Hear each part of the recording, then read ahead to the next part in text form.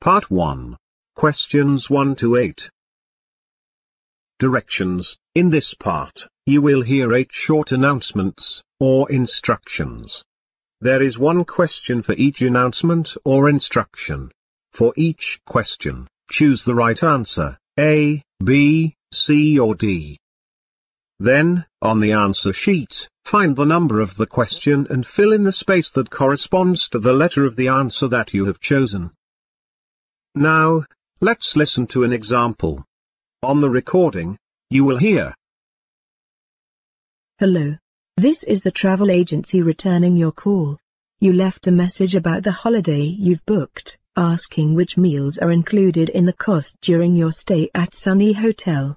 Lunch and dinner are free, but if you wish to have breakfast in the hotel, you will need to pay an extra amount of money, depending on what you order. Let me know if I can help you with any other information. Goodbye. On the test book, you will read, which meal is not included in the price of the holiday? A. Breakfast, B. Lunch, C. Dinner, D. All. The correct answer is A. Breakfast. Now, let's begin with the first question. First, you'll have some time to read the questions 1 to 8.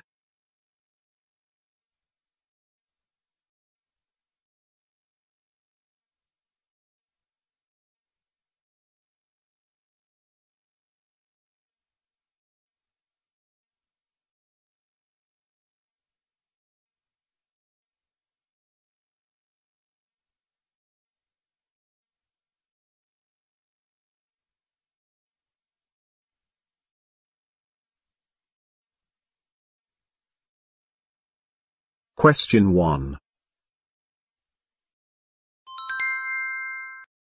Hello, this is Gloria with Dr. Bob's office. This is a reminder of your dental appointment for Thursday, May 22nd at 1 p.m. Since you have several cavities to fill, please allow yourself at least 3 hours for the visit.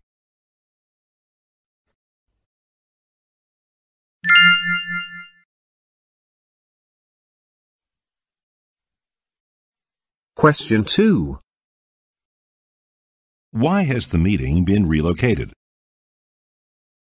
Because the South Tower is undergoing renovations, the design team meeting scheduled for tomorrow morning has been moved to the North Tower conference room on the 12th floor. The meeting will still be held at 10.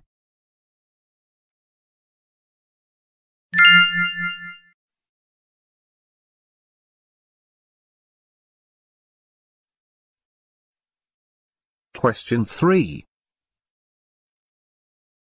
What is the main cause of decreased domestic sales?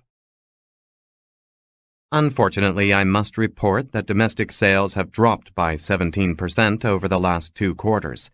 Although the sluggish domestic economy is a factor, the primary cause of this worrying development is increasing competition in the retail clothing sector.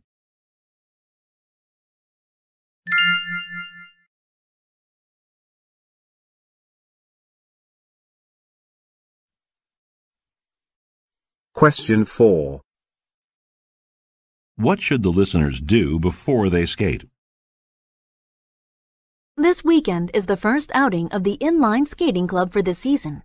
Remember, you are not allowed to skate with the club unless you wear an approved safety helmet. You can ask Ria, the safety coordinator, if you are unsure about your gear.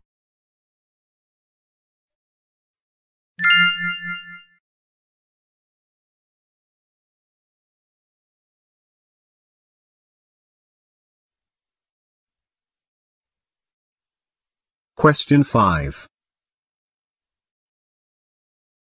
What profession does the speaker work in? As a woman and sports announcer, I'm often approached about giving speeches on women in sports.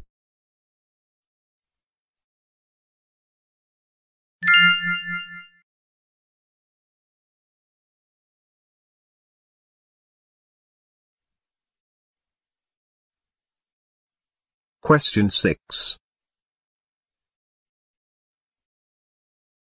What is the purpose of Ricardo's visit?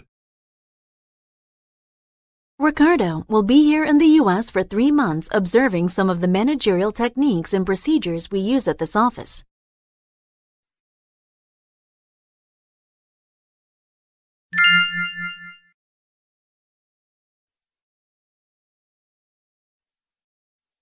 Question 7.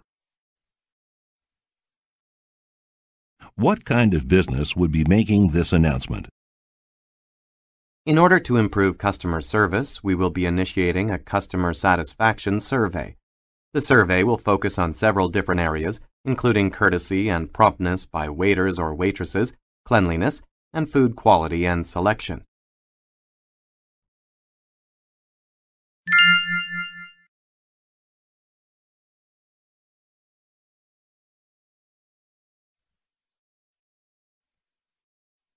Question 8. Why has confidence increased? Investor confidence was bolstered by government data indicating inflation rose by barely 0.2% last quarter, meaning that the national bank is unlikely to raise interest rates. Part 2. Questions 9 to 20. In this part, you will hear 3 conversations. The conversations will not be repeated. There are 4 questions for each conversation. For each question, choose the correct answer. A, that is the end of C, part 1. or D. Questions 9 to 12 refer to the following conversation.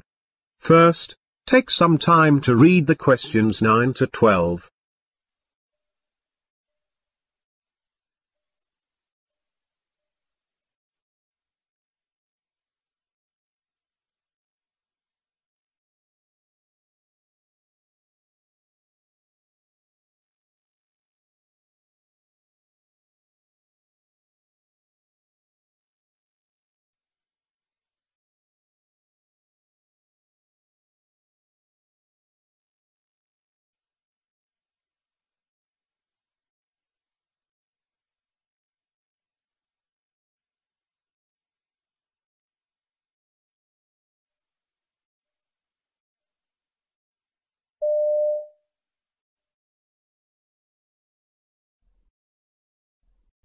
Our copier has been acting strangely today. Could you come and take a look at it for us?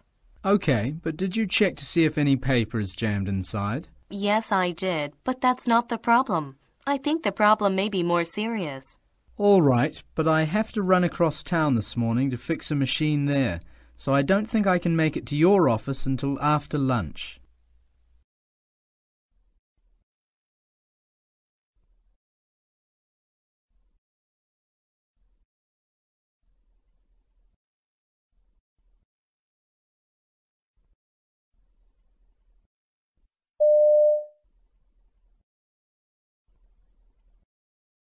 Questions 13 to 16 refer to the following conversation.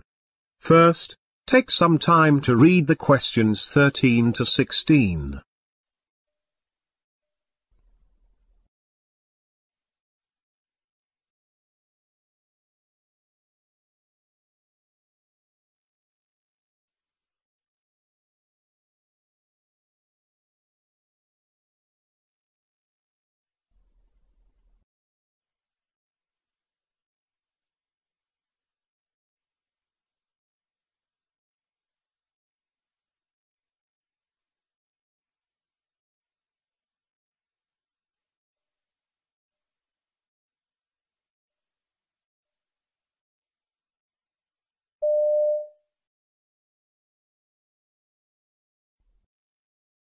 Hi there.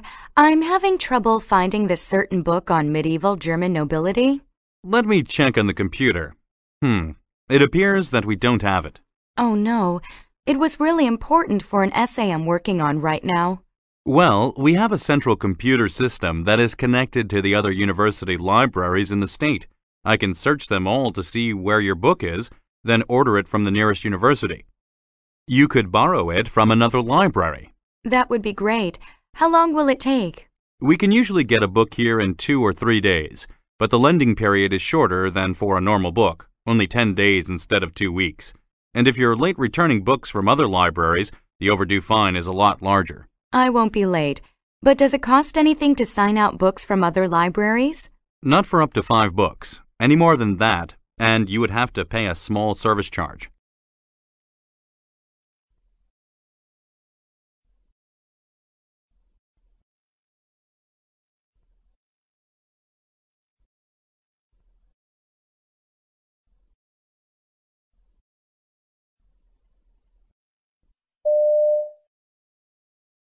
Questions 17 to 20 refer to the following conversation. First, take some time to read the questions 17 to 20.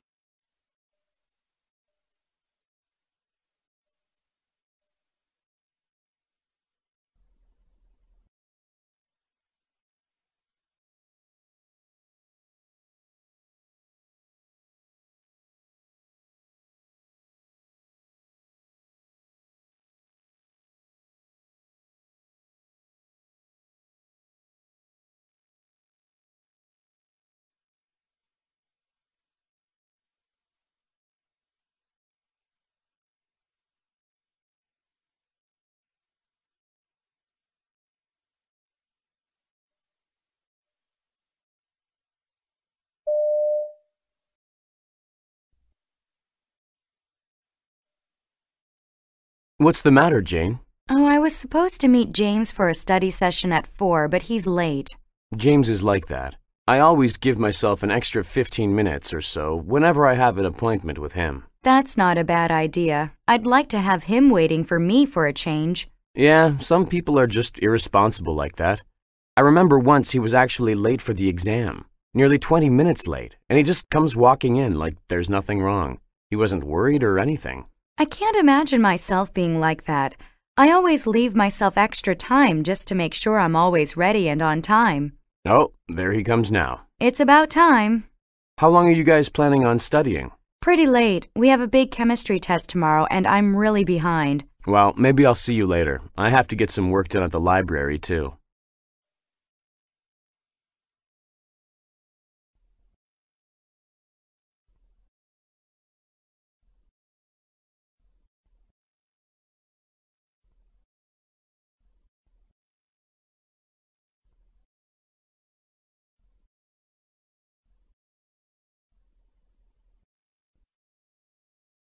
That is the end of part 2.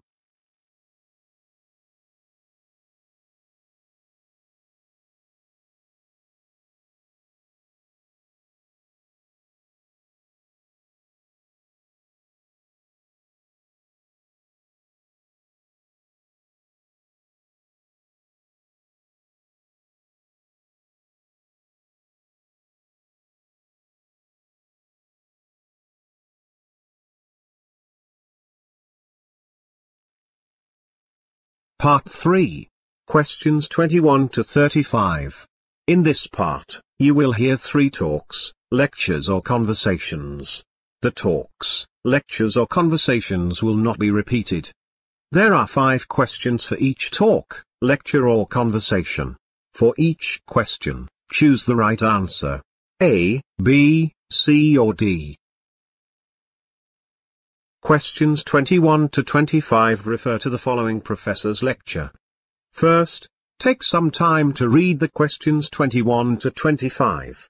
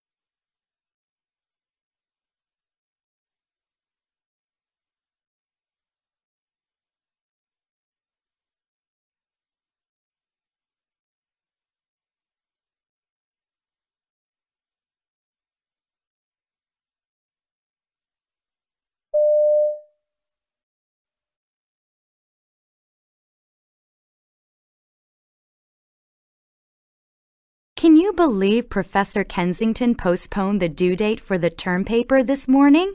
It's unbelievable. Yeah, it was crazy. I've been spending days and nights in the computer lab writing up that paper. I only did that because he kept on emphasizing that he won't take any paper that's not in his office by noon today. I heard that too. Jessica and I stayed up half the night trying to finish it. I think it was 3 o'clock in the morning when we finally had the third draft. I barely had any sleep. You had Jessica to help you? At least you had someone to proofread your paper and help you with the research.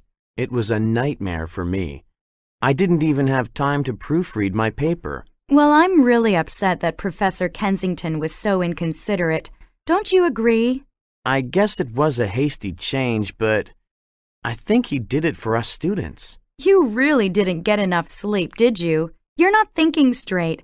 I can't possibly see how I can understand his hasty decision that way. Well, as much as I'm unhappy with his last-minute decision, I think he did it so that we could have one more chance to look over our work before turning it in. Besides, an extension of 2 days isn't going to change anything drastic in our papers. I suppose. Still, I would have had more time to study for the calculus exam, which was today, if I hadn't had to spend so much time and energy on that paper. Oh well, at least he didn't tell us to hand it in earlier. That's right. Anyway, I'm not going to spend another 2 days on the assignment. I'm handing it in after the next class.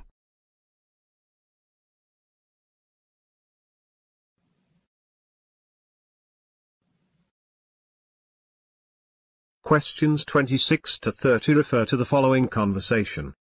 First, take some time to read the questions 26 to 30.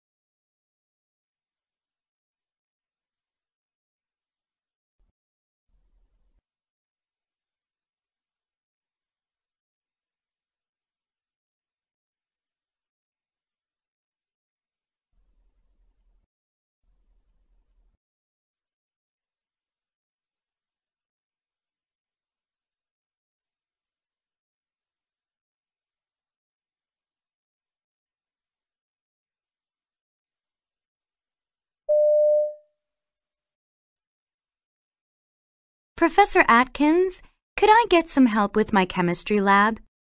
Certainly, Julie. What's the problem? Are you having trouble understanding some of the experiments? Oh no, I understand the experiment. Perhaps I only think that I understand it. What do you mean? Do you or don't you? Well, I tried the latest experiment by myself based on what I understood from your lectures and lab session, but I seem to come up with really different results from what the textbook indicates I should be getting. That certainly is a possibility. Remember, the textbook tends to give you an ideal explanation of the experiments. But in real life, any number of factors can cause you to get results that might not be the ideal or preferred outcome. Oh, that's good. So any result is acceptable? No, of course there is a range. For this particular experiment, I'd expect your answer to be within, let's see now, perhaps 4 or 5% of the textbook. Really? My answer was nearly 10% off. Wouldn't that be all right? I'm sorry, but that would be a problem. If your answer were that far from the proper answer, and say that even if you could explain the difference, I would have to lower your grade significantly. I see. All right. I guess I'm going to have to redo it. I want to do well in your class and can't afford to get a bad grade. Very good. But you'll have to hurry. The lab is due Friday, and I won't be giving any extensions. Oh, I was hoping... Yes? Oh, it's nothing. Well, could you please sign a permission slip for me to use the lab after hours? I only have time during late evenings this weekend. Sure. I'll do that for you right now. Here you go. And a tip. Before you start the experiment, wipe the test tubes with alcohol. There might be unwanted residue inside that might be affecting the result.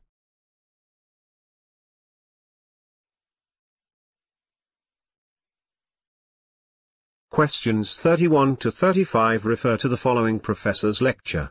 First, take some time to read the questions 31 to 35.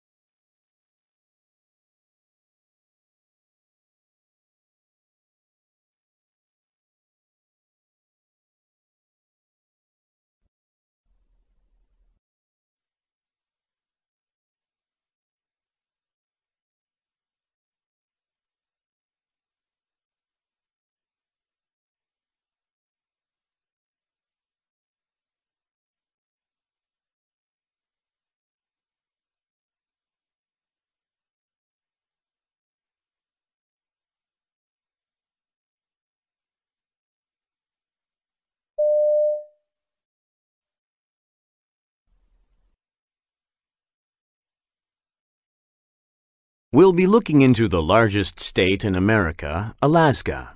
If you look at the location of Alaska on the map, you can see that it is bordered by Canada on the east, the Arctic Ocean on the north, the Bering Strait and Bering Sea to the east, and the Gulf of Alaska. Wait a minute, sorry about that. To the west, and the Gulf of Alaska to the south.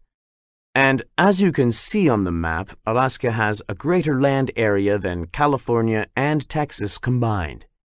Now, although there are many cities in Alaska, the population is so low that an average number of students in a middle school classroom is only about 10. You can imagine many desolate small towns scattered around Alaska. It's probably because roads and railways serve only certain portions of the state. So it's natural that Alaskans rely heavily on airplanes for transportation, since many parts of Alaska are accessible only via air.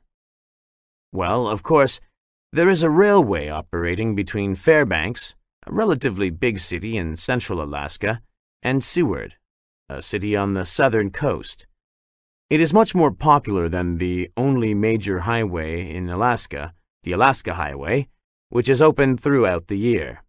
Not that there's much traffic. One does not need to venture far to understand the reason for its sparse population. Even though cold climate and other factors make most of Alaska a less than desirable location for farming, agriculture is conducted in a few areas between Fairbanks and the southern coast.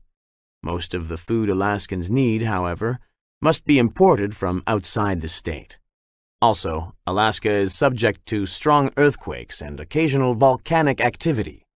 Your textbook describes the explosion of the Alaskan volcano Mount Katmai in the early 20th century as one of the most famous and violent volcanic eruptions in history. I strongly suggest you read up on that chapter, as we'll be touching on some of that the next time. Anyway, where was I? Oh yes, earthquakes. These occasional earthquakes generate seismic sea waves called tsunamis. As you may have heard, these waves can reach far inland and destroy communities along the shore. It wasn't much different from the terrible tsunami of 2004.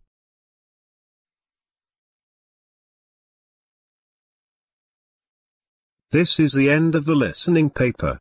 Now, you have 5 minutes to transfer your answers to your answer sheet.